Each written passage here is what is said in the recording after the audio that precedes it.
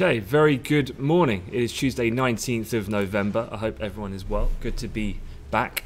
Hope everyone had a good session yesterday, playing a bit of catch up, and so certainly can talk over some of the conversations yesterday apparently happening between US President Donald Trump and the Fed Chair Jerome Powell. Got an interesting graphic to have a look at and some commentary out of a latest research note from the head of chief economist of Goldman Sachs and what he thinks Jan Hassius on the outcome of the ongoing trade war.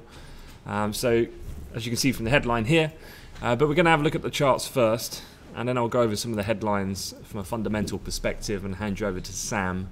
But before I do so, if you're watching this on YouTube and you're not already subscribed to the channel, do subscribe. Just click the button below. But otherwise, just having a look at the general market sentiment for this morning, things are relatively calm. The dollar index not really seeing a great deal of movement. If anything, a little bit of an uptick, just given the size of the sell-off that the Dixie saw yesterday, around the kind of timing of when Trump and Powell were meeting. But the Dixie's ticked up into positive territory, albeit only minor 0.1%. So a little bit of downward pressure in the last half an hour or so in euro, dollar and cable. The former sitting just below its pivot level in the futures at the moment, you can see in the top left. Otherwise, gold and T-notes relatively quiet, as to same kind of case with the US index futures. However, they are in minor positive territory, and European stock futures, both the DAX and Euro stocks, on the front foot this morning. You can see the DAX here in centre left, already up about 52 points at the moment. Bunds flat, oil down a touch, just trading below the $57 handle at 56.87 at the moment. So all in all, I wouldn't say there's been any one big surprising headline or any development from overnight. If anything, it looks like more just a bit of a continuation. Equity still trading up in close proximity to the all-time high, and that in itself just putting a little bit of downward pressure on the US 10-year for the moment. Getting straight into the headlines then, let's talk about a couple of different things. And for one, this was a graphic that I saw, I guess that sums up a little bit the session yesterday. And this is a picture of the Bloomberg dollar index. And we're looking at 2 points of interest here. One being when Fed said that Powell met with Trump and Steven Mnuchin at the White House yesterday. This was an unannounced meeting as far as I'm concerned. It wasn't in the official White House calendar. And then the main point coming from when the press were getting hold of this, that Trump had said that negative interest rates and dollar were discussed with Powell. Now, don't get me wrong, that doesn't mean that the Fed are going to do negative interest rates or anything like that. But what it means is that the markets, of course, remain particularly sensitive to these the notion of just even a conversation of the mention of the word negative rates can have this type of response in the market. The one thing is, though, Powell did issue a statement, an official comment, and he said that he and his colleagues on the Federal Open Market Committee, the FOMC, will set monetary policy as required by law. And so you remember, a central bank like the Fed has a dual mandate, price stability and maximum employment, and so they make their decisions purely on those basis, not that to be then influenced by the likes of the US administration. But nonetheless, a little bit of downward movement there yesterday. But moving on then to the actual trade war, what's the current status with that? Well, I mean, this was a research note from Goldman's yesterday. They were talking about the trade war's drag on the world's largest two economies. US and China will gradually fade into next year as tariffs on imports from China have likely peaked. This, of course, assuming there's no further escalation in tariffs as they exist at this present day in time. This was the kind of graphic, if you like, of which that they were sharing. This is the commencement going back to the beginning of last year, the summer, then escalation that we had, and then the last one, of a more meaningful way, was in September of this year. But probably Goldman's, in combination with the way the market is moving, it kind of fits that narrative that perhaps this is the peak tariff story, and from now it's more about the management of trying to get some kind of deal at a point in future. I mean, this is one of the things that we were saying, Sam and I, for a number of weeks. We didn't think a deal was going to get immediately signed, because what's the point if you're Donald Trump? You know, you kind of, yes, you might have hit maximum tariff, but the unrolling of that I'd want to do as late in the game as possible, as long as equities hold up, just to kind of manage the markets as best as possible in the run up to this time next year. So I think on that perspective, from our view, everything is going as planned. Do I kind of agree with Goldman's? Well, yes, I do, because the net result here is that he can't afford to re-escalate tariffs come in the midst of 2020, because anything like that would just jeopardize then this weaponizing of the stock market with such a clear simplicity resonates with his base, which he'll need support for come election time.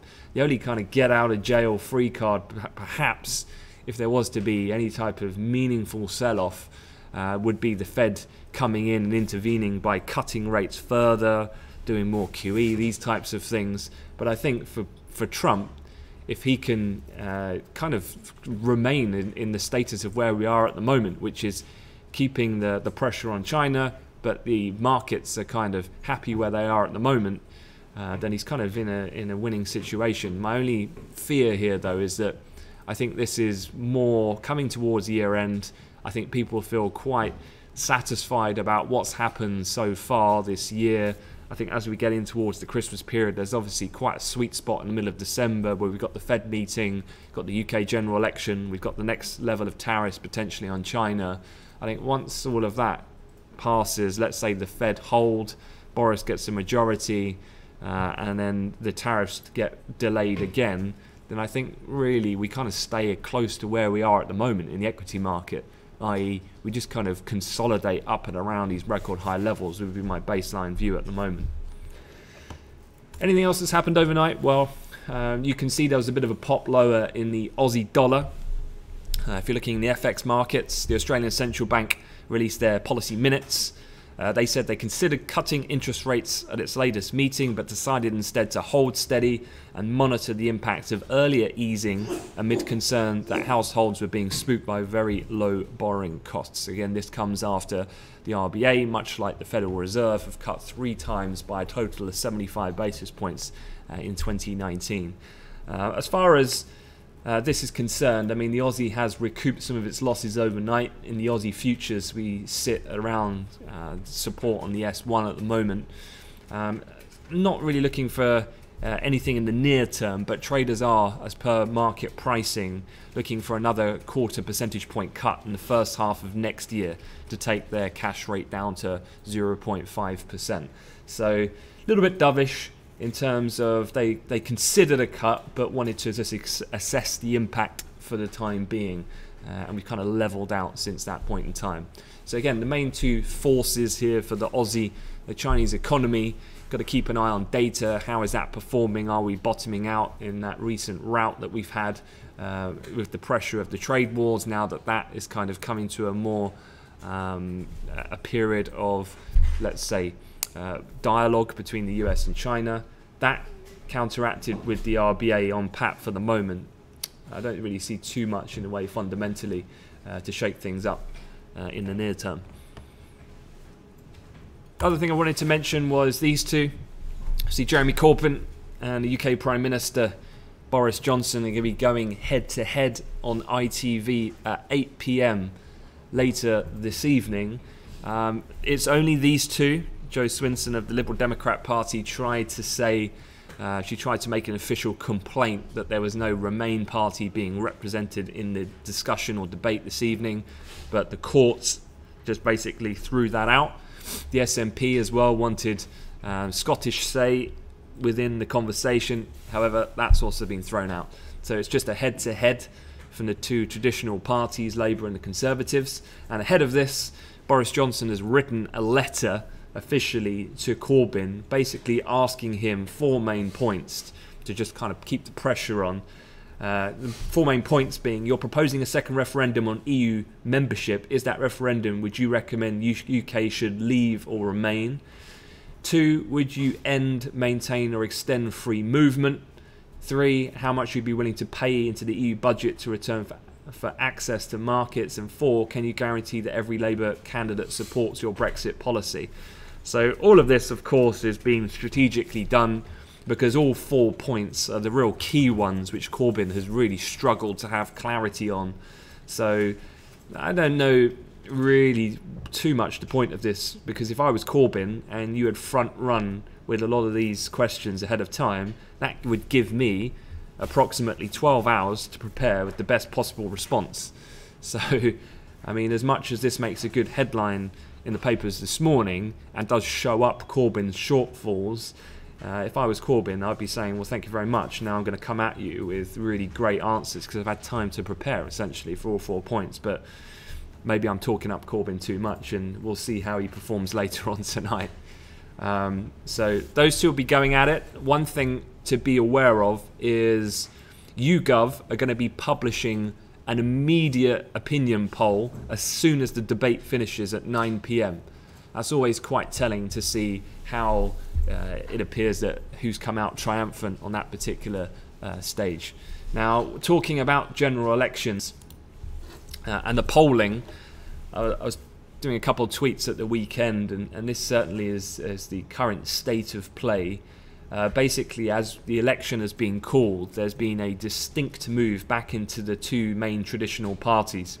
So you can see Liberal Democrat support actually has fallen away quite significantly ever since the election's been called, and we've seen this kind of revision back to voting either Labour or Conservative. So not only are Conservatives now have their most strongest support in the opinion polls since the snap election was called in 2017, Labour have also been making some significant gains as well. The biggest casualties being the Lib Dems and the Brexit Party at the moment. So still to play for, and certainly we'll be watching that debate tonight with some interest. I guess the main points being is with Johnson still with such a resounding gap and advance at the moment in the polls, it's now translated that I was looking at Betfair last night. It's now a 69% priced in by the bookies that Johnson's going to get a majority government, and that's the highest it's been so far, and does fit in step with the fact the movement we had in cable yesterday, and euro sterling printed a fresh 6-month low. So the pound at a 6-month high against the euro at the moment on the back of this polling that's looking ever more likely that Johnson's going to secure a majority when the election comes round on the 12th of December. Okay, calendar-wise, what have we got on the session? Let's have a quick look. So we've already had the RBA minutes, as I said, slight dovish tilt, but markets have recovered since, albeit Aussie still just down about 10 pips or so on the session in the futures. This morning in the European morning, it's pretty quiet. The US, you've got housing starts, building permits, and then you've got the API inventories coming later on this evening. Fed's Williams speaking in the Q&A, looking out for any comments as we go through the next hour. And then the debate happening on ITV later. So overall, a pretty quiet day. I'd say just keep an eye out for anything more. And this is really a constant vigilance to be adopted throughout the coming weeks, really, for any updates on the trade situation between the US and China. Because typically when all things are quiet on the calendar like this, then I'd say the market does tend to react a little more to the technicals, but it only takes one then headline for the market to really latch on to a new kind of, I guess, direction, and so that's really the key, most dominating factor on that hierarchy of kind of macro influencing themes at the moment remains the case for the time being. All right, I'm not going to talk any more than that. I'm going to hand you over to Sam, let him come on and talk about the charts and setups for today. Otherwise, have a good one. Thanks very much.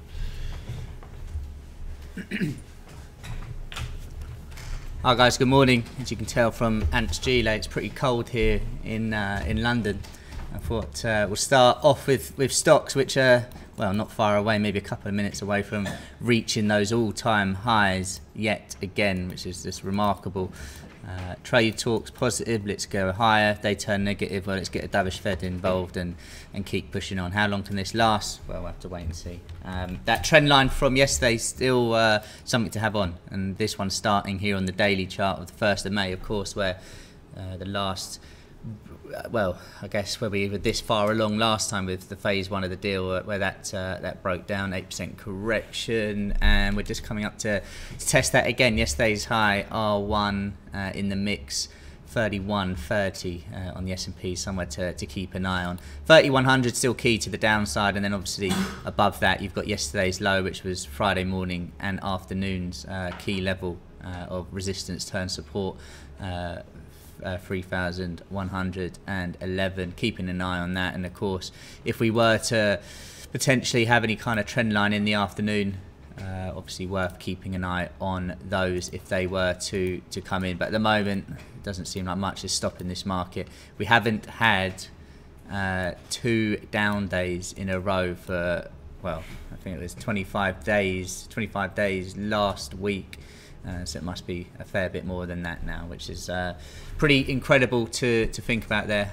The euro and the pound just coming under a bit of pressure over the last 30 minutes or so. The euro, obviously, since that German number came out on the 14th, did then make a new low, but we have recovered since then, and we're getting above 111 on the futures yesterday, finding some resistance up at what's such a key point.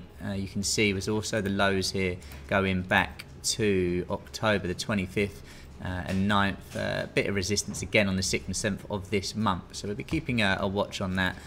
Also just below where we're trading, actually what is basically the low of today, is going to be a pretty key line in the sand around 110.80 on the futures, just moving this to the right hand side of the camera so you can see the low, the 7th, high the 8th. Bit choppy yesterday, understandably, lower volume trade, but keeping a watch on what happens around there. So maybe a bit of a mini range coming in, and also not that it looks like it's coming into play as of yet, but worth, as usual with the euro, just having on a bit of a trend line. Every time we push higher in the euro, we do snap back and make a new low for the month or year. It doesn't seem like we're having a decent trend line yet, but if we were to continue this push higher, just be aware of that going forward. The pound obviously spiking to almost 130 yesterday, which was a decent move. And then, however, if you put this on the 60-minute, we're kind of in a big range, or a very slow moving one. Of course, that's to be expected over the last couple of weeks, but you can see that 130 very key, going back here to the high that we had back on the 31st of Halloween, 31st of October. Of course, something was supposed to happen on that date. Also, the low here, looking at the 8th, was also the low, the 17th. So a couple of key points on the longer medium term to keep an eye on. And also, you're starting to see the pound just over the last few trading sessions gradually grind higher.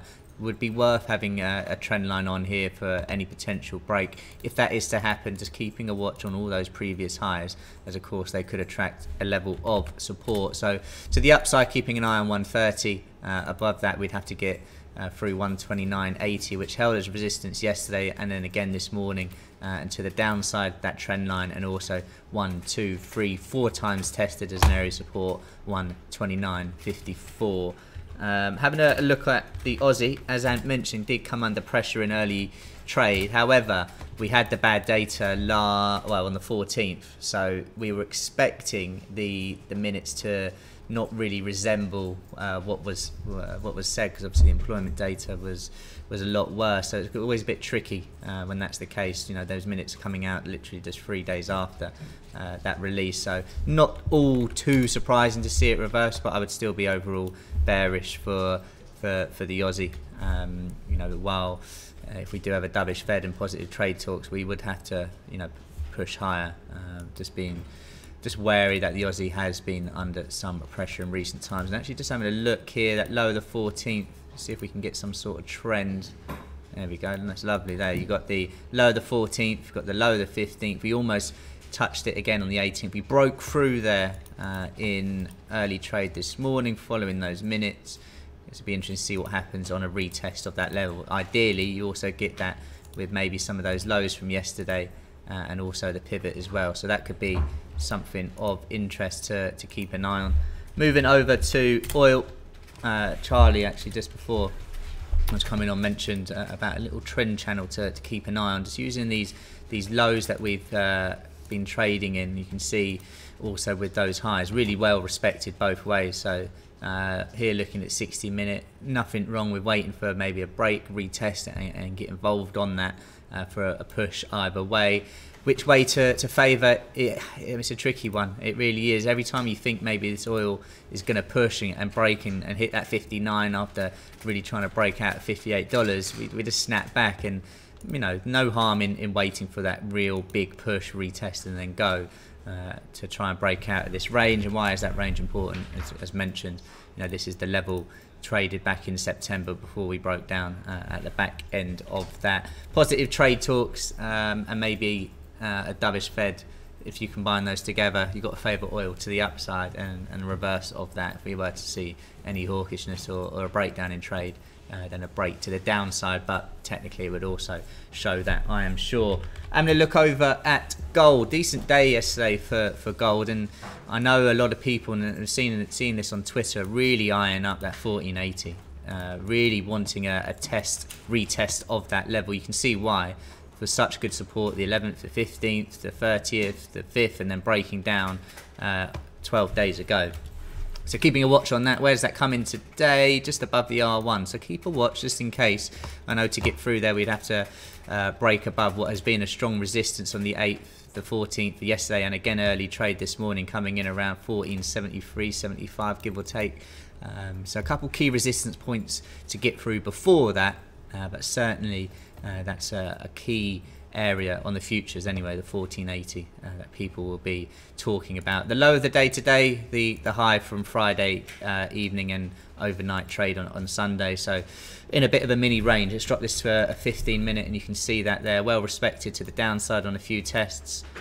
So keep a watch on that. I wouldn't get too carried away on a break of the low of the day, just because you have the pivot, you have the low from yesterday afternoon, and also the high from yesterday morning. So again, that's more of a zone I would be focusing on. So for once, you've actually got a fair bit of support just below we're trading. And obviously those key resistance levels as well. Do I think we can get 1480? I think we do, and it will be really interesting to see what happens if price was to get to that area. Quick look over the bigger picture now. Let's have a quick look and see what the DAX is doing. Of course, 30 minutes almost into trade, and you're looking at a decent push. You've got a lot of resistance above here. The R1, you've got yesterday's high. Look at that. It's a massive resistance zone.